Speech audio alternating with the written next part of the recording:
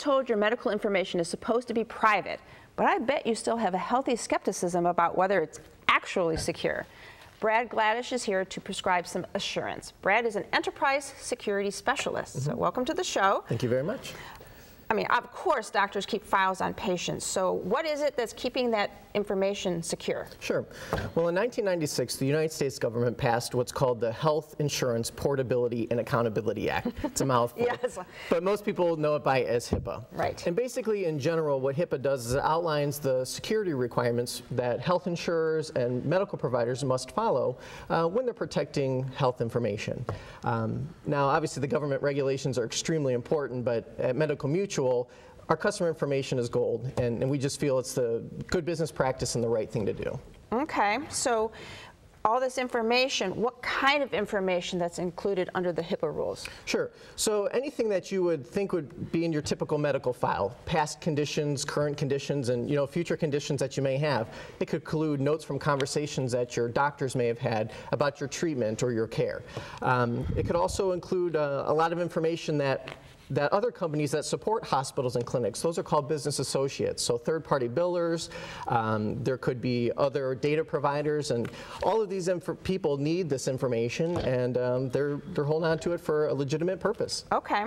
There's a lot of people, though, it sounds like, when you're going to the doctor, and then there's the transcription person, and there's the billing person, and there's the insurance company. That's a lot of different people. It is, yes. How do we make sure that that is all still secure? Sure. Well, a lot of those entities will be under the laws of HIPAA, so therefore it's considered protected health information, and there's the rules they have to follow. For example, HIPAA dictates what people can do with this information, who can see it, how they can share it. There's a rule in there called the minimum necessary rule, and basically when people need to use this information, they have to use the minimum necessary to perform that task. Okay. Now, there is one caveat. If a doctor is talking about your care or your treatment, they are able to disclose more information than the minimum necessary. Because that might be actually needed. Absolutely. Okay, so maybe minimum necessary for a biller might just be name, address, and code or something like that. Okay. Right. Now, systems are being hacked all the time. Social Security numbers are always getting out there. How do we know that the system doesn't get hacked by into one of these providers of service? Sure. People who have the information? Sure, absolutely. So for an organization to begin protecting sensitive information, it all starts with a risk treatment plan, which allows them to identify risk, address the risk, and hopefully prevent the risk from happening. So some of the common practices that many organizations do, including Medical Mutual, is use passwords or PIN numbers, which makes the information only available to people who have that password. You can encrypt the information, which jumbles it around and makes it unreadable, except to people who have a key to decrypt it and then view it. But the important thing is you also want to have accountability. Who's accessing the information? When are they accessing it? And what are they doing with it? Okay. So the HIPAA rules cover all of this stuff with all those different providers, and it's safe, right? Well, it's safe for those who are under the laws of HIPAA, okay?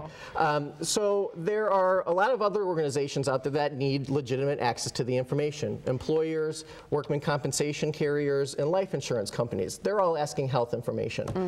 Fortunately, the privacy and security of protected information is a hot topic right now. So there are other laws in place that hopefully those organizations will be under to still protect your information. Yes. All right. So let's give a HIPAA hooray to Brad for joining us today to explain these privacy policies. To learn more, use the information that's coming up next.